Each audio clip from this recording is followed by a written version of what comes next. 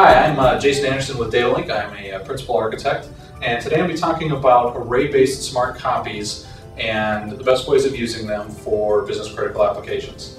So array-based smart copies have been around for a number of years, pioneered by such vendors as Network Appliance, EMC, Hitachi Data Systems, and others. And they're used for a lot of different purposes in a storage environment. Today I'm going to talk about two of the most common uses that we have recommended and deployed at various customers. So I've drawn just a quick typical storage environment where we've got a production server that's hosting our business critical application connected via a storage network to a data set that we're using. This could be a database, it could be Microsoft Exchange. It's something that's very important to the company. So it's very well-known technology to be able to create these smart copies of our data and have them be done on the array. So the question is, what do I do with these smart copies once they're done? The most common thing that they're used for is to be able to do enhanced data recovery. So we have the ability, in the event that there is a problem on the primary LUN, we have the ability to present our smart copy back to the production server in order to be able to get rapid recovery. This is something that we recommend more and more companies pursue. Applications are becoming more and more critical.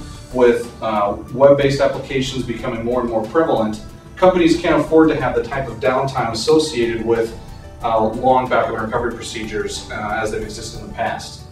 But another area that too many companies overlook when they have this type of technology is what they can do to enhance their workflow. So I'm going to reset the drawing to back where we've got our production data set, and we go ahead and make our smart copy that we have sitting out here on the array. One of the other uses for having smart copies on the array is to be able to do refreshes into development and into QA environments. So we're able to take multiple copies of the data sets that we've created and we present these up to other servers.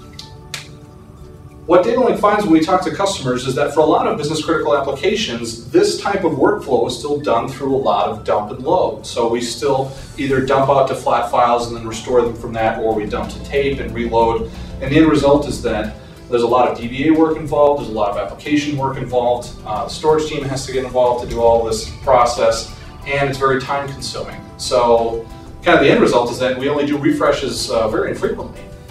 Fortunately, with the advent of these array-based smart copies and how efficient they've become using whether it's copy on write technology or what NetApp is able to do with their snapshot technology, we can take these snapshots very quickly. They use extremely little space, and we can present them up to our development environments and our QA environments very quickly.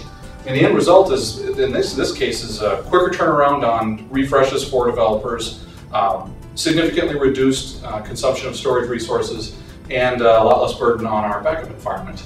So for all of these reasons, Datalink recommends that all companies should be investigating array-based smart copies for the use of their business critical applications.